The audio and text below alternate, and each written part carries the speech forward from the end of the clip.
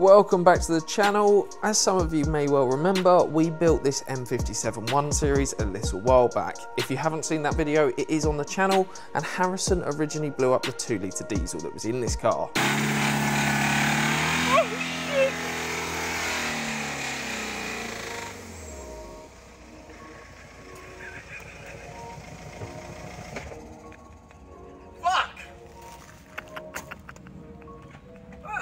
That's it, ladies and gentlemen.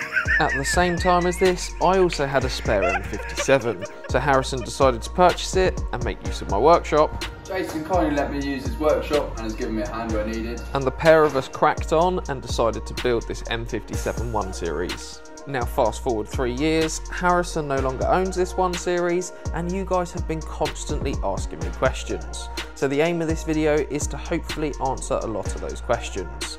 Something that a lot of you guys have asked is how much this cost. Now of course the costs involved will depend upon how you do it, whether you purchase a donor car or you purchase the engine on the pallet. These engines on a pallet nowadays are around £500 to £1,000 depending upon which variant you go for. Using an E9X chassis to start with will make your life easier. The reason for that is the 1 Series and the E9X platform share the same front subframe. That will mean that the sump will simply slot straight in and you won't have any issues. Also things like steering racks and also the wiring side of things will be a lot easier. That being said, we actually took this engine from an E60, which meant we had some additional wiring. We had to swap the sump for an E9X sump, and also the engine arms need to be the M57 arms. One of the other things you'll need to do is modify the prop shaft. Now depending upon what gearbox you run and what rear end the car is, if you start with a 123D, you don't even need to modify the prop. However, we were using a 120D, so we had to modify the prop, and also the exhaust needed a little bit of modification, which as you can see was a simple extension. That extension enabled us to use the existing exhaust and it all bolted straight up. One of the next difficulties you're going to come across is the front end. You'll need to make some modifications to coolant hoses and also to the slam panel. So the slam panel we ran was actually off of a 135i as it enabled the larger rad to fit. A little bit of trimming and you'll see this all bolted straight up. Now it wasn't perfect, however with a little bit more time and effort we managed to make this sit a little bit better a little bit later down the line. As you can see here, everything sits perfectly and looks very OEM. Now one of the next things we did was decided to upgrade the brakes, as upgraded power also requires upgraded stopping power.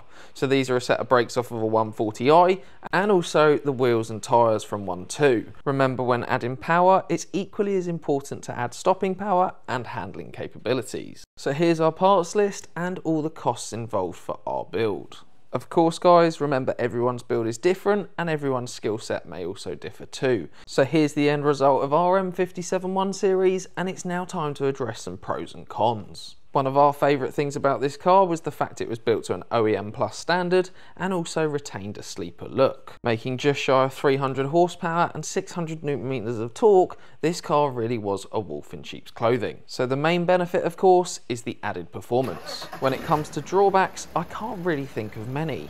One of the only main drawbacks that I can think of is the wiring and coding side of things. Now every vehicle will be different, so there's no point sending me messages asking how to wire this car up.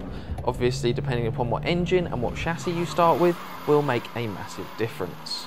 Of course if you're competent in the wiring and coding, I really don't see any drawbacks to this build.